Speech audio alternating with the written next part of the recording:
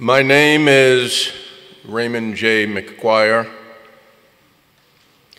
Harvard College, A.B., English and American Literature, Harvard Law School, Juris Doctor, Harvard Business School, Masters of Business Administration, currently Vice Chairman, Citigroup. I am so excited to be here. President Bacow, most distinguished Professor Gates, and preeminent businessman and exemplary philanthropist Hutchins. Only you could convene such a gathering in such a hallowed hall in which I grew up. When I get overwhelmed with feelings like this, I need to get help from one of the great philosophers of the 20th century, James Brown. I feel good.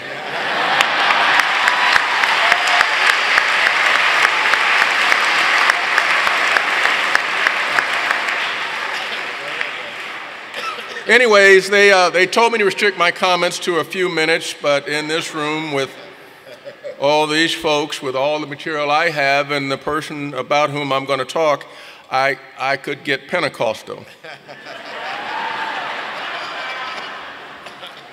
For those of you who don't know what that means, I could spend a couple of hours, but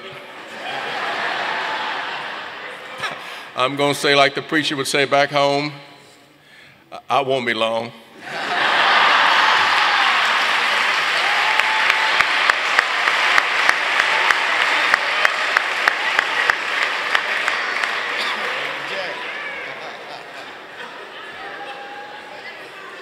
It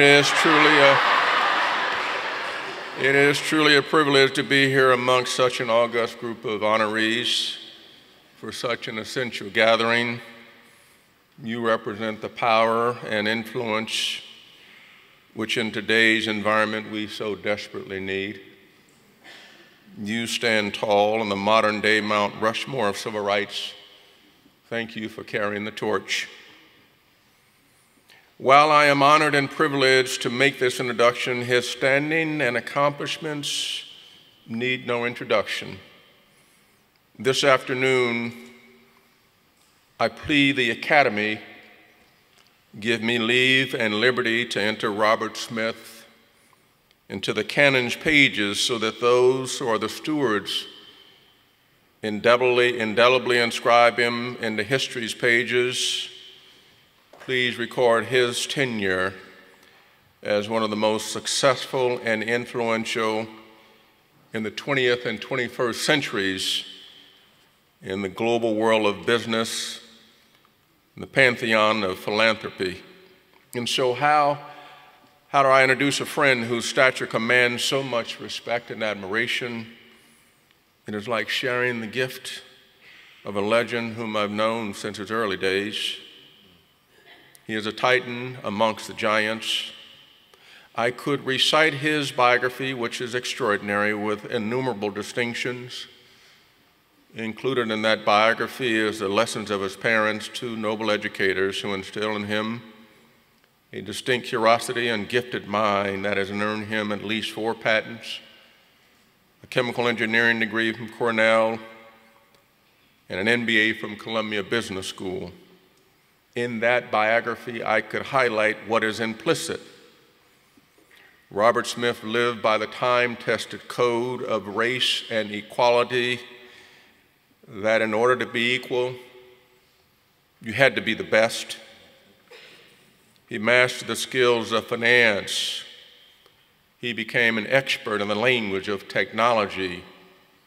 He demonstrated again and again that he was the best. With his unassailable talent, with his will to win, with his vision of the world's future, he did what no one else has done in technology. He founded Vista Equity, a private equity firm focused on technology software, the now and future of technology. Robert Smith operates on the frontier. Vista has almost $60 billion of capital under management. He employs more than 60,000 people. In his venture, he is without peer. I'm reminded of what Ralph Ellison told us in that masterpiece that changed the shape of American literature, Invisible Man. Play the game, but don't believe in it.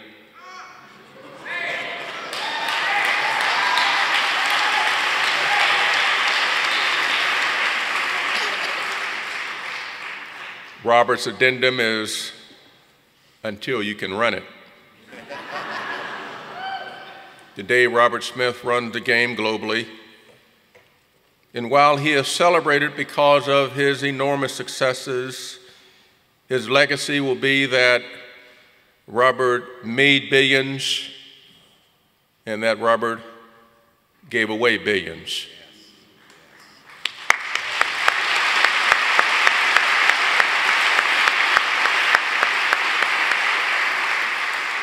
He has done well by himself. He has done well by others. His mother's example taught him to give back. And even though history will record him as philanthropic royalty, it will also record his higher purpose. It will show that Robert Smith is the answer to the ever-present question that we ask every kid from the neighborhood streets to the Park Avenue penthouses, from kindergarten through graduate school. When you grow up, what do you want to be? In the list of responses, especially for black and brown girls and boys, they can now say, I want to be in technology. I want to be an entrepreneur. I want to be like Robert Smith. And down in Atlanta, Georgia, just a few months ago at Morehouse College, I can just imagine a young student, Tyrese Johnson, calling his grandfather right after graduation from Morehouse. And I imagine the call would go something like this. Grandpa, we got it done, we got it done. We graduated from Morehouse. Today I am a Morehouse man. Thank you, Grandpa. We wouldn't have made it here without you. And I know you wanted to be here, but you couldn't make it because of your health. But Mom and Grandma, they're here representing. They've been shouting. You haven't heard yet, probably, but at graduation we heard Mr. Robert Smith say that he was going to pay off all of our student debt.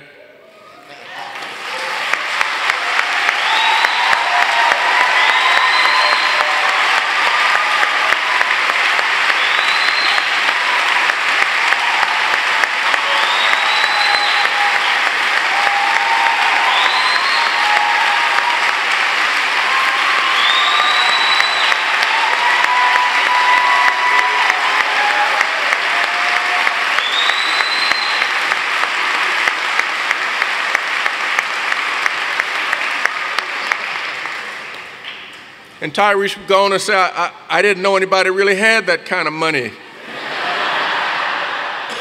Especially somebody who looked like me. He said, I could not believe that it was real. He said, I know, Grandpa, you taught me to never cry, but I couldn't hold back my tears. I know that y'all borrowed a lot of money to keep me here. I know that Mama worked 2 jobs. And she kept going down to the credit union to take money out of savings. And I know it was hard. And my plan was to work every day so that I could pay it back and y'all wouldn't have to worry. But then Mr. Smith paid it all off. We don't have any more student debt.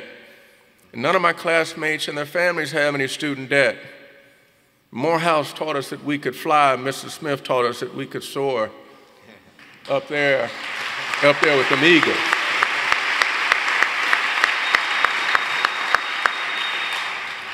And you would hear silence on the other end as his grandfather gathered himself, and then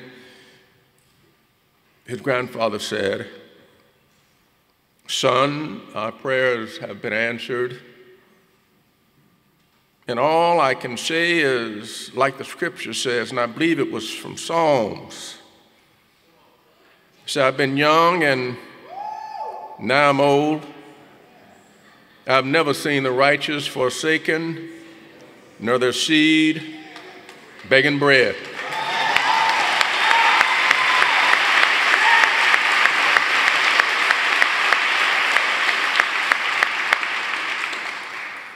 When y'all get home, we're going to pray for Robert Smith.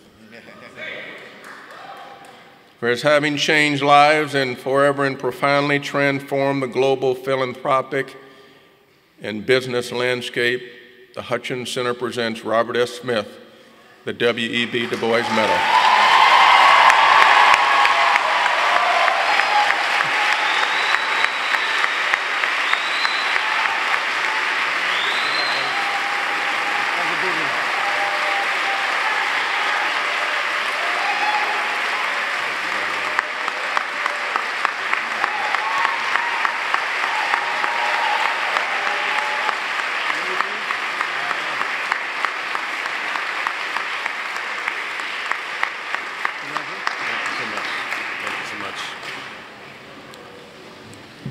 Well, what a beautiful introduction by Brother Ray, Brother Raymond J. McGuire.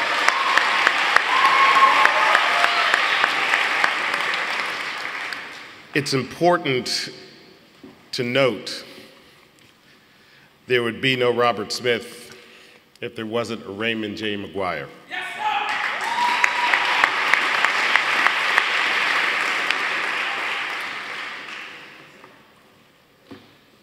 I first learned of Ray in a magazine over 25 years ago. And growing up in Denver, Colorado, I didn't know people like Ray existed. I lived in a beautiful community of black people. Beautiful black mother, beautiful black father, who taught me the importance of community, who taught me the importance of education, of excellence. I had a father who, on Sundays, sang opera in Italian and in German, and spoke Latin to his friends. And a mother who graduated salutatorian at Dunbar High School in Washington, D.C.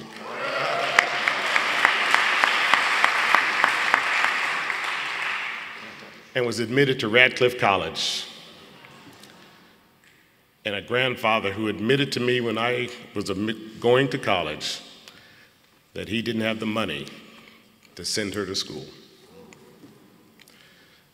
That carries with me every day.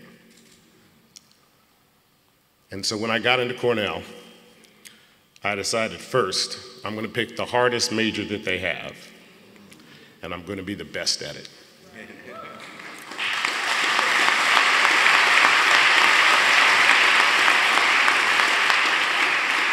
And as I was a practicing chemical engineer, I read about Raymond J. McGuire, Harvard undergraduate, Harvard JD, Harvard MBA. I said, they don't make them any better than that.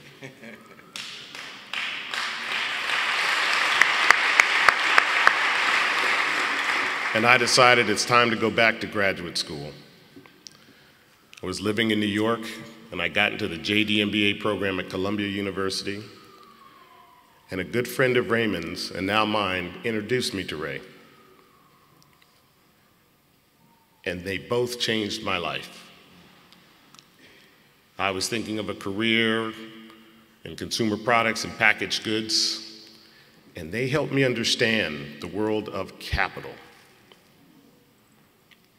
They helped me understand this world of mergers and acquisitions at the highest levels in the capital structure, board-level discussions, CEOs making decisions, and they helped me understand that there were only one or two of them in those boardrooms. And that was the hardest thing to do. So I said, that's what I'm going to go do. And so I joined Goldman Sachs in the Mergers and Acquisitions Department, and I helped start what is our tech group today.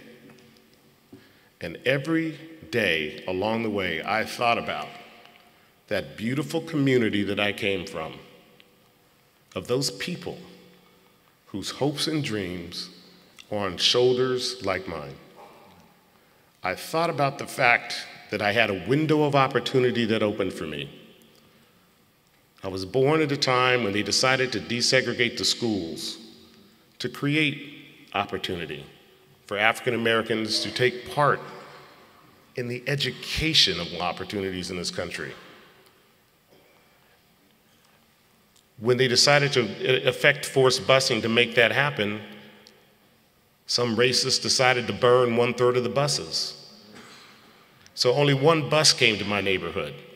So rather than the entire neighborhood getting to go to a better school, only one bus load of us did. And when I look today, years back, at the kids who were on that bus versus the kids who were 1 block away who didn't get on that bus, there's a vast difference in education, in where they are economically, and how their kids are actually progressing. And I realized that part of my job is to create opportunity. And so when I put all of that together, and I think about what I have to do is I have to open that veil.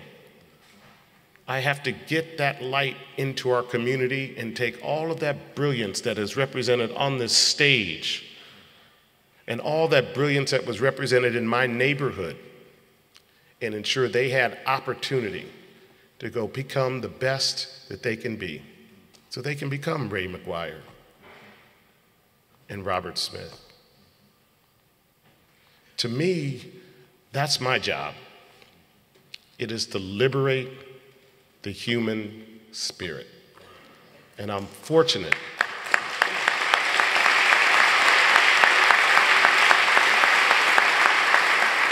I'm fortunate that I've had a chance to meet people along the way who have helped me, educated me, given me tools and skills and experiences and taken chances so that I can do that. I'm fortunate to be here at Harvard accepting this medal on behalf of my mother, who didn't get to attend Radcliffe. So Skip, thank you for that. And I know my mother loves you dearly. I love her too. And I want to thank you and the Hutchins Center and all that you all do to keep our spirit alive.